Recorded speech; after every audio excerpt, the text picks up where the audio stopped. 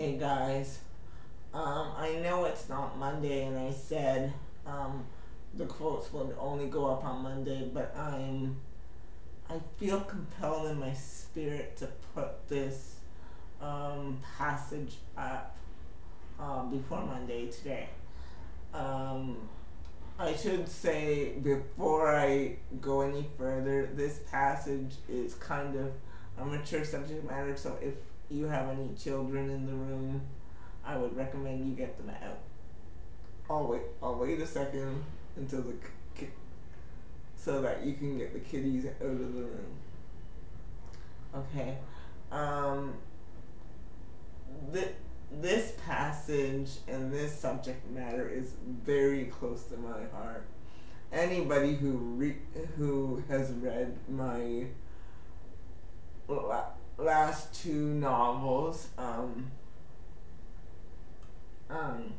knows that the subject of sex and sexual intimacy is very close to my heart, and a proper understanding of it in the context of marriage is very close to my heart. So before I read this quote, I should say that writing Christian novels, let me put it this way, Christian novels generally just either skip over any mention of sex at all in marriage, or secular novels have too much of it. It's like you're reading it for pages and pages, and it just is so descriptive that it just makes you like, oh. It just is like, this is too much. And what I think the devil is doing in regards to singles and sex is he's shutting the church up with something God has created, and he's making the secular world talk about it so much that it's in your face. So basically, I wanted to show in this scene. Now, I'm not going to read the actual scene. You're going to have to read the book for that. But the passage I will read is when, the purpose of me putting even a scene in there is to show people that it's worth the wait. And often when Christians or relationship topics come up and the topic of sex come up, we talk about waiting in marriage and strategies to help the wait. But what God has been really doing with me, because that's been a struggle for me,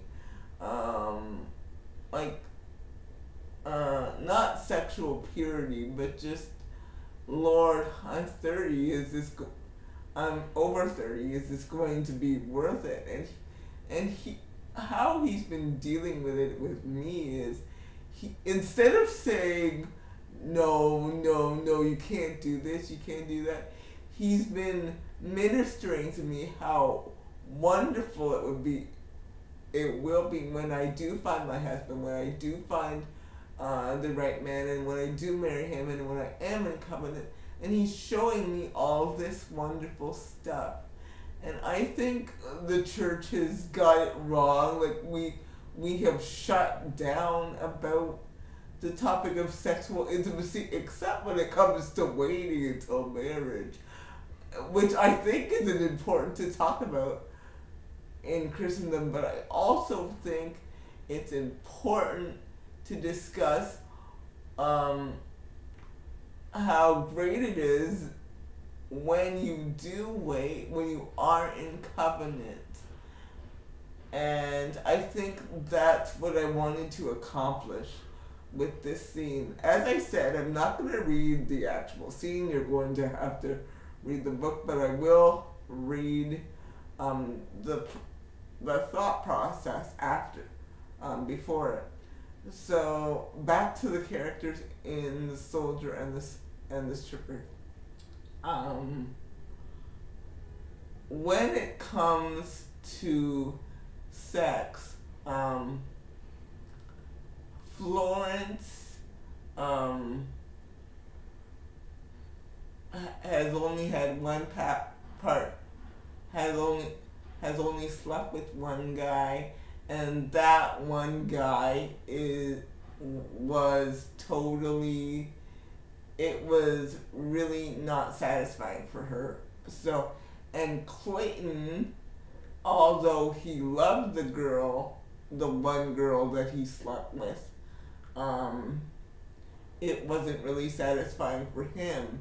So when they got married, before they got married, they talked about their sexual history together, and just as they were getting to know each other, and then, so he knows her sexual history, that it was kind of not satisfying for her the first time, and then she knows his sexual history. So they're both afraid, because of their lack of experience with sex, before they got married. So they're both afraid of not being satisfied to each other, and they're both kind of apprehensive.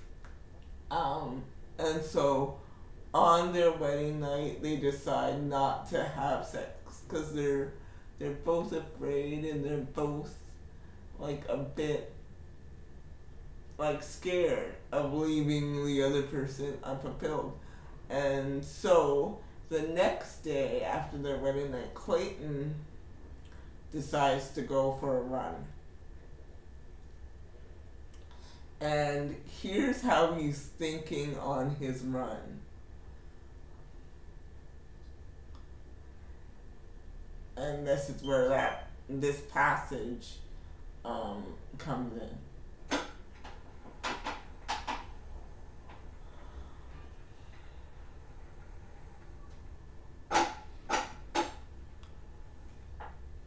Forgive me, this passage is a little long, because it's just, but it's all important for me to read it all. So give me a second.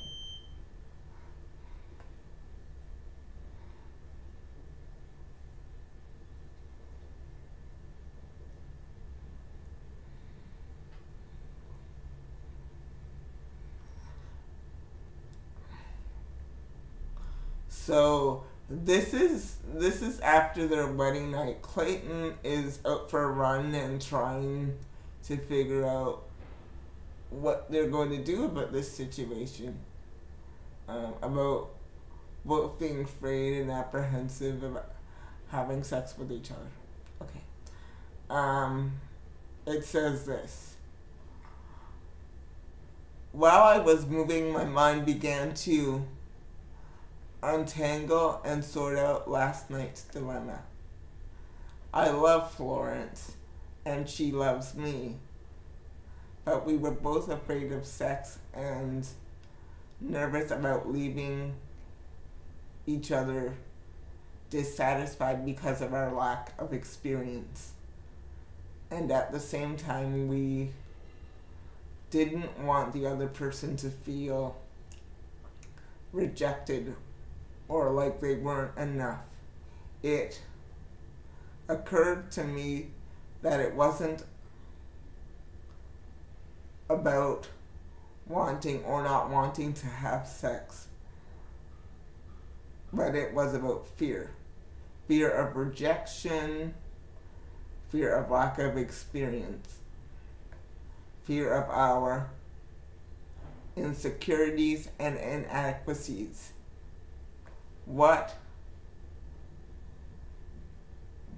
What if we took it slow and made it into a fun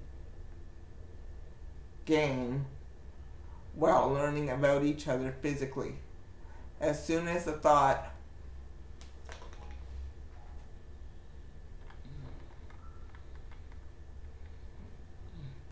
occurred to me, the plan started to form in my mind, step by step by step.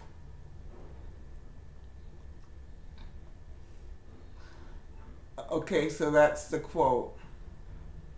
And I really wanted, to be transparent here, I've struggled with reading those what they call romance novels, and are really glorified, I don't know what to call them.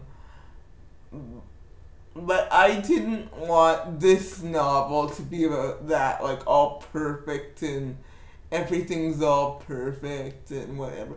I wanted them to have drama in this department and in other departments, and I wanted to make it realistic, because I think what the church is lacking in this area and many other areas is honesty. We're afraid to be honest about things, and I think I really wanted the soldier and the stripper to be honest about, like,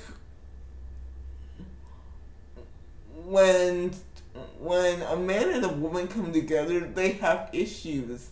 They have things they have to work through. They have trials, they have tribulations, they have bills, they have work, they have school. So they have work, they have other things they have to do. You know, when you get married, it's not just all about sex all the time.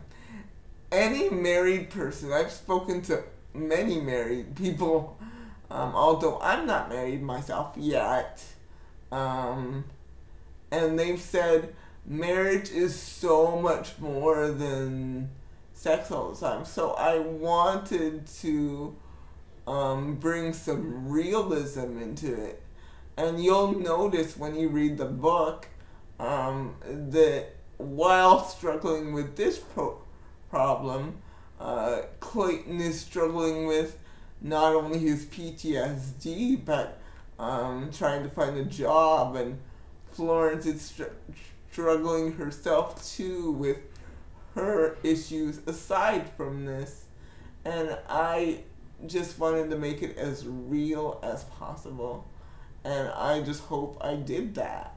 So take care, you guys. Have a great Thursday. Bye. Be blessed.